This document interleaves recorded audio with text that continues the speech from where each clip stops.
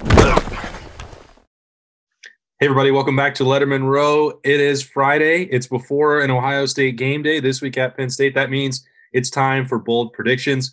I am Austin Ward, joined as always by Jeremy Birmingham and Spencer Holbrook. And Berm, I guess we have to start by patting Spencer on the back.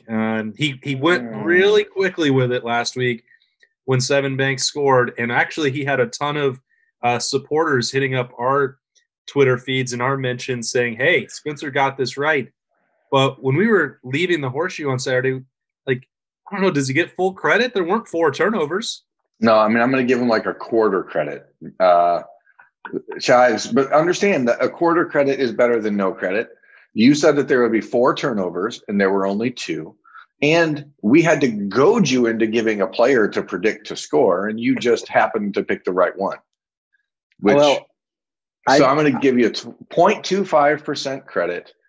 Take it or leave it. 0.25% is actually not a quarter. Shh. Wow. I also want to just point out that I said Nebraska would. I also said Nebraska would score first, and that was also correct. So, okay, I was trying to get him to accept less than a quarter credit, Boston, and now it's gone somehow. And now it's 1.25%. Great. Great. Your math is very suspect this morning. Whatever. I hope your bold predictions for Ohio State, Penn State are more accurate than your math. I hope they're more accurate than my bold prediction a week ago that Justin Fields would score 9 touchdowns. Apparently, that was a little short, but that's not my fault. That is clearly the fault of the Ohio State coaching staff, who decided to not let him score 9 touchdowns because he could have if he wanted to. We all know that. Yeah. So my prediction for Penn State week is not only is Chris Olave going to play as we fully expect that he will, but that he's going to score 3 touchdowns and be the offensive player of the game. Or, en français, du jour. It's the offensive player of the day. Okay, that works. Speaking of receivers, how much credit do I get for Garrett Wilson developing into a monster, which, I was really out on a limb for that. Yeah, great bold prediction. 5-star receiver, plays good. I nailed it. All right, Spencer, keep your streak going. What do you got? I think Ohio State will rush for over 200 yards. I think the offensive line had some things to work out. I think nobody in the run game seemed to be on the same page last week. I don't think it was a talent issue. I don't think it was an effort issue. I just think it just seemed weird. Nobody was on the same page. And once I watched the game after hearing Josh Myers talk about it, I completely agreed.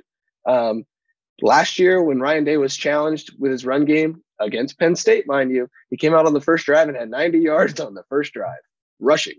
So I think it's going to be more of the same. He's heard the complaints. He's heard you doubt he's heard, not you personally, Austin, but he's heard you. Oh, it was Austin. He's definitely heard me do it. You, the collective Ohio State fan and reporter, doubt Just him. I think that they need to pick a guy. Get to it, Spencer. I think that they need to pick a back. Yeah. The royal you. Yeah, 200 yards rushing, Ohio State. They had that even last week, even though there was so much uncertainty and hand-wringing. Although I think it was 40-something yards that Jack Miller and Xavier Johnson had on the final drive. So that did push it over the top. I know I had dropped that stat on Saturday to say that everything was fine. Look, they can certainly get better on the ground. I don't think there's any doubt about that. But they were also pretty close on a number of occasions, and it was blocked up well where they could have hit something big. I will keep saying it. I think it's inevitable at some point that Trey Sermon or perhaps Steele Chambers maybe getting in that mix to get more involved as rushers. I think what you saw from Master T was similar to what he did last year when he was healthy. There's just not a lot of side to side wiggle when he gets rolling. Obviously, you don't want to try and tackle him, and he gets to the goal line, he's going to bowl you over and score. But a cut, some of this outside zone stuff, I'm not sure that it really suits his ability. And I think that this is the week. I said it last week in bold predictions on Lettermen Row that Trey Sermon would score 3 times. I'm going to double down on that. If Ohio State is going to make a great 6 times, I'm going to make the same prediction again. I'm not going to go crazy with the 6 touchdowns or more like you did last week with Fields. But if Spencer is correct about, and I think he is, Ryan Day trying to prove a point about the rushing attack and, that last week was an aberration, that they were really close to doing the things that they wanted and confident, then they'll probably come out and try and run it down Penn State's throat. And Trey Sermon, I think, will be heavily involved in that. Didn't score last week, and I think he will do it 3 times on Saturday. Those are our first round of bold predictions, because in the video we get a little weirder than we do on the site. Can't wait. What else is stewing in that brain, Berm? Sean Clifford is going to run for 150 yards. 150. Wow. I think that Penn State has to realize that if they want to have a chance to beat Ohio State, the way to do it is to keep the Buckeyes offense off the field. Obviously, Journey Brown is out. Noah Cain is out. Devin Ford's a good running back. But I think what we saw from Penn State in 2018 when Trace McSorley went cuckoo over there in Happy Valley, running for 4,000 yards that night. I think that's the game plan. And I think that Sean Clifford is a good enough passer to keep you honest, especially with Pat Freiermuth out there, a guy that's going to be difficult to contain. I think that they're going to really try to focus on Sean Clifford on the ground, and they have to be emboldened by what they saw Adrian Martinez and Luke McCaffrey do a week ago. And so to me, that's prediction numero dos. Berm, do you think that Ohio State is just willing to concede that defensively? I don't mean that they're happy about it, but I don't see Kerry Combs or Greg Madison or Al Washington just, swallowing some pride or whatever you want to put it to, put a spy on a quarterback. I think they're almost, it's not back to the old bend and don't break, fickle or earlier defenses. I just think if the choice is between letting a quarterback run for a first down or taking somebody out of coverage and then maybe letting him throw for one, I think they're willing to concede that. Is that?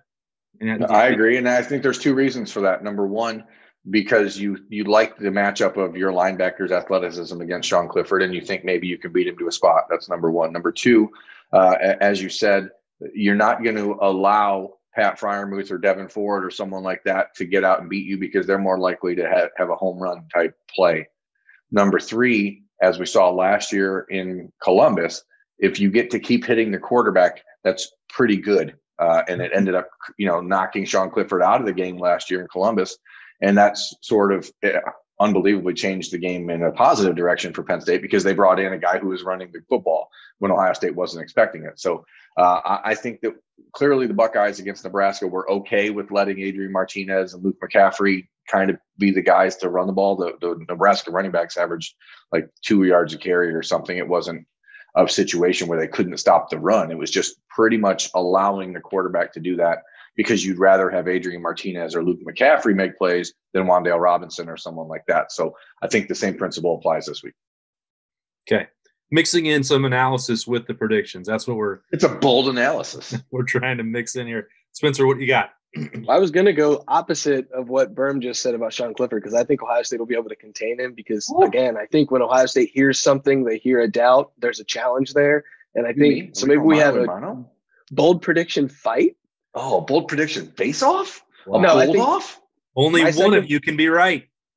My second bold prediction, I'm going to stay away from that Berm bold prediction, let him have that. My second one is, on top of that 200 yards, I think Ohio State's offense is going to have a really good day, and I think Trey Sermon's going to have 7 catches. I think the aggressive nature of Penn State's defense, you've got 2 defensive ends that are really, really talented. You're going to be able to get after Justin Fields. What do you want to do? Get the ball out of his hands quickly. That's either Trey Sermon in a little dump down, or Trey Sermon on some swing routes, Trey Sermon in a screen pass to negate those blitzes and make Penn State think twice about blitzing the next time. I just think this is a perfect game for Ryan Day to use what Lincoln Riley showed him Trey Sermon could do for a couple years and really use that to his advantage and take advantage of the Penn State blitz. I think Trey Sermon has a really nice day in the pass game. That's a good one. I like that. I think defensively, I was a little uncertain, as was Marcus Hooker early in the game. We talked to him on Wednesday. He said he was nervous. He said he was thinking too much, that maybe mentally he needed to adjust his thinking to being a starter and a full-time guy. if Penn State is going to try to attack the middle of the field, Marcus Hooker is going to have a big day against the pass. He's going to have to show those ball skills that we've heard so much about from basically everybody involved in the program, that he's got that good genetics and the ability to chase down the ball and do things that are pretty special. I think he's going to have an opportunity now. He's got that start under his belt. He's more comfortable. He's more confident. And Penn State's going to have to try and throw his way, because they're not going to want to throw. I think every team is going to throw to the middle of the field, because Sean Wade and Sevin Banks and Cameron Brown are on the outside. So this is where Marcus Hooker is going to have to earn it. I think he's going to nab 2 picks. Don't think either one will go back to the house, but I think this will be sort of a coming out party for him. I talked a lot about Josh Proctor, and he is a key part of these plans, but Marcus Hooker won that job coming out of training camp. There was a good reason for that. A little shaky, sometimes some bad angles, maybe tackling. Got to have to be better. He's not at that Jordan Fuller level yet, but that's also a week 1 situation as a first-time starter. I think this will be a big opportunity for him. You have any others you want to throw out, Berm, or you just want to go to the score? I have another. Okay. Garrett Wilson is going to return a punt for a touchdown. I was going to say that. Because he's been way too close, way too many times, and it's just time to do it. So I know that one of the staples of true sports analyses is saying that something is due to happen, and that is due. Garrett Wilson is due to return a punt for a touchdown for the Ohio State Buckeyes. Bobby Carpenter actually hates that as sports analyses. Yeah, but that's why it's a staple of it. It was more helpful when you said that he's been close to breaking them over and over and showing signs that it's going to happen. Totally due to break one. This is the kind of bold predictions and analysis you can't get anywhere else. No, I don't. There's nothing timid about these predictions, pal. I'm going big. Is there anything else up your sleeve, Spencer? Or are you content with what you've provided? I think Penn State will hit a touchdown of more than 50 yards. I think they've got some speed outside that they can showcase. I think it just happens every Penn State Ohio State game. Penn State hits a long touchdown, and it never really seems to rattle Ohio State as much as it probably should. I don't know when it'll happen, how it'll happen. Maybe Parker Washington on a touchdown, because he's a pretty talented, speedy guy. But yeah, I think Penn State's going to hit a touchdown, pretty lengthy touchdown. You'll hear Herbie and Fowler talk about the momentum shifting, and it really won't. Yeah, well, it's hard to feel that momentum when there's no whiteout, no 110,000 people in the stands. Can you turn up the? That's what I was going to wonder. I bet that they'll push the envelope and make that as loud as possible. We the boys. Austin, that is definitely going to become a GIF somewhere. So thank you for that. You're welcome. I hope you find it quickly and that you can use it as soon as this video posts on Friday for our weekly feature, Bold Predictions. All right. It's that time. I think we're all going to take Ohio State to win this game. Spread went up from 8 to 10.5. Not sure exactly where it will finish by Saturday night. Probably going to go higher. What do you think, Berm? I got a 45-24 Buckeye dub. Cover and an easy win. Straight to the point. I'm not going to say it's going to be easy, but I'm not going to say it's going to be difficult either. It's going to be. It's going to be, an Ohio State win. You put up a 14-3 at the end of the first quarter, 24-17 at the end of the first half, and then 38-17, 45-24 at the end. I didn't know we were going to get a quarter-by-quarter breakdown of the score. Sounds like there's going to be a lot of hand-wringing at halftime, though. There always is. Have you ever been to the internet? I have, yeah. Yeah, there's a lot of that there. I'm very online. I'm going to take Ohio State 41-21. I think this game is probably, like Berm said, pretty close throughout, like 34-21 going into the fourth quarter. Ohio State's defense kind of shows some might. Ohio State tacks on a touchdown at the end, 41-21. Chives, can I press you? Are you suggesting that Blake Halbeal is going to miss an extra point, or that he's going to make 2 field goals? 2 field goals. Okay. The one thing that you guys have in common is that if it's close in the second half, James Franklin will start giving away points with horrible clock management and bizarre decisions and late game situations that he has no idea how to handle. I don't think it'll get to that point for this particular one. Take away their best defensive player, take away their best offensive player, keep James Franklin on the sideline, put no fans in the stands for a whiteout. I have a hard time finding any advantage that Penn State would possibly have in this game. Even if there was 110,000 people in the stadium, I wouldn't pick Penn State to win this game. They're just even the gap between number 1 and number 2 in this league is too large. I don't even think that the chance to respond to a loss is helpful for Penn State in this case because the last couple of years this roster has filled up the transfer portal, and I'm not sure that there's a ton of buy-in for what Franklin has built there. So I have it 45-17, and I just don't think it will be that close. We'll be back after Halloween to get ready for this really exciting November schedule run for the Buckeyes, and as they coast maybe into December. Although that Indiana game, who knows? Maybe that's more meaningful than I thought.